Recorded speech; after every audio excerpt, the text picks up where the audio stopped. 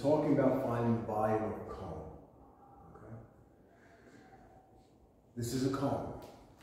A cone is a three-dimensional triangle.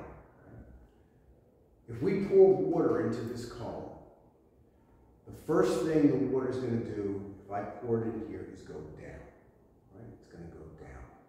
And if there's a down, there's an up. And if there's a down and up, there's a height. Right? Down, up, height. Which means that the first part of a cone that we're going to think about is a height. Okay? When the water goes down, it's actually going to go down, hit the bottom, spread out. And it's going to spread out into what shape? The bottom of this cone is actually a circle. Well, what are the main parts of a circle? Well, the main part of a circle is the distance across the middle, end to end through the middle. And that's the diameter. If I measure this one with a tape, I get about 7 inches. Okay? So you have a height, you have a diameter of the circle. That was, by the way, 7 inches. Okay? And halfway across is not the diameter, but the radius. The radius. And if my diameter across the bottom of the circle is 7 inches, then my radius is 3.5 inches. Okay? We didn't measure our height, because once that water goes down, it's going to hit the bottom, it's going to spread out, it's going to cover the whole circle. And we're going to talk about that in a minute. But after it covers, it's going to start going up. That's our height. So we have to measure our height. So we take the ruler. In this case, we'll measure it. Base of the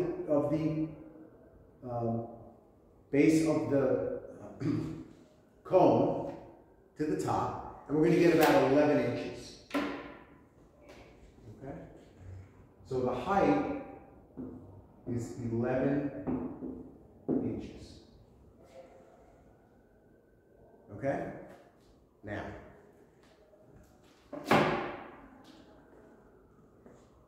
height, diameter, radius. All right? The first thing we need to understand is that when the water hits the bottom, we said it will cover the whole circle. Cover. Whenever you talk about covering something, you're talking about area. Cover a rectangle, it's area of a rectangle. Cover a square, it's area of a square. Cover a circle, it's area of a circle. And the area of a circle is equal to pi, which is 3.14. The radius, halfway across the circle, square. That's what we use to measure the bottom of the circle, covering the circle. Right? So then, we know that to calculate that bottom of the triangle, okay, now we're going to do volume, filling it. It's going to be the area of the circle. But after the area is covered on the bottom, it's going to rise. So it's going to be pi r squared times the height, right? The water covers and it rises. But for a cone, there's one more thing. This should look familiar.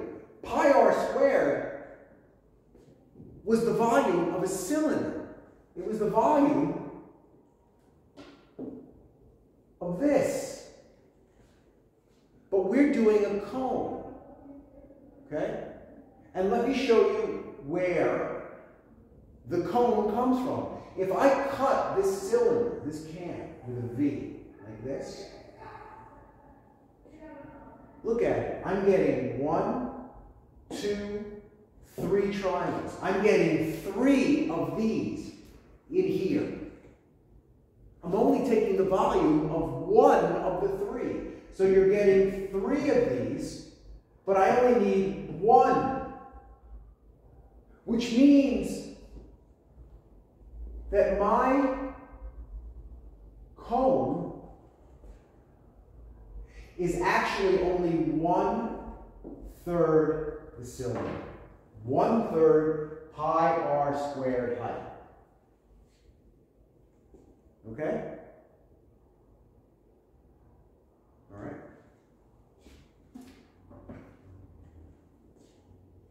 Again, pi r squared is just that circle part.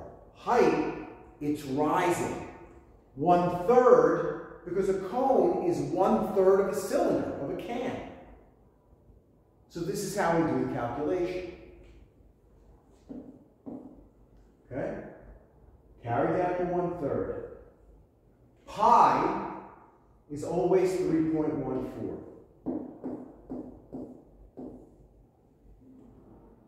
Radius we have. Radius is half the diameter. It's 3.5 squared. Height is 11 inches. Okay?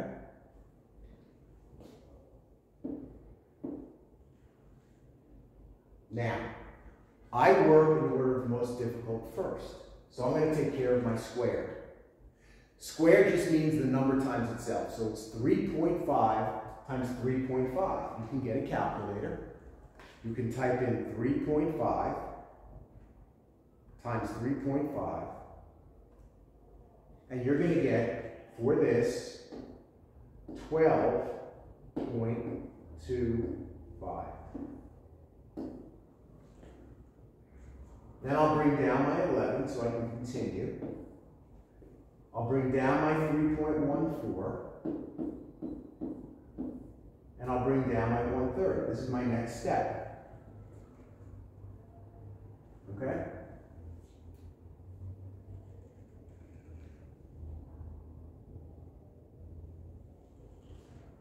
Okay. We're going to do these two next. We're going to go 3.14 times 12.25. Okay?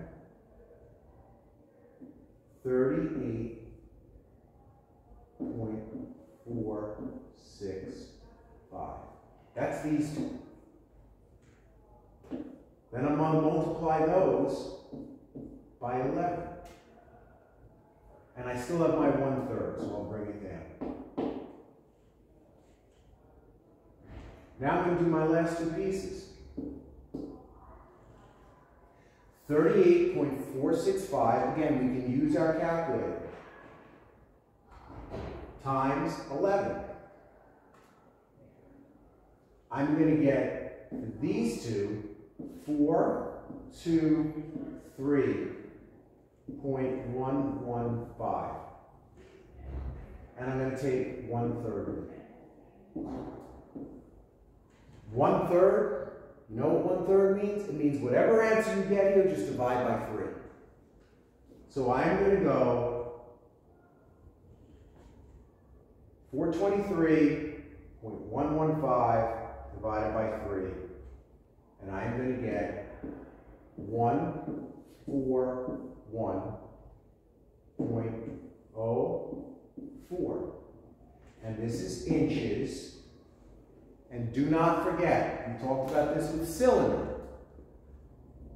Cylinder has a height, 1, and 2 radiuses, right? Radius squared.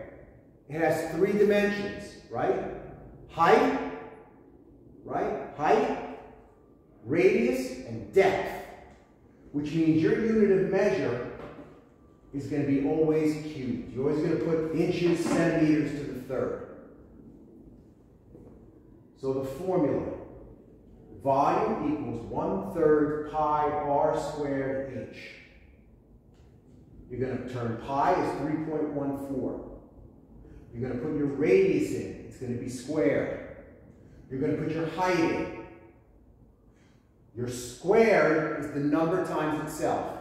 There it is. Your height is next to it. Your pi is 3.15. I'm sorry, 3.14. Okay? 38.465 times 11. Okay? Times 1/3. Okay? You're going to get 38.465 times 11 is 423.115. All I did is divide by the 3 for a third. And you're going to get 141.04 inches cubed. Okay? Hopefully that helps.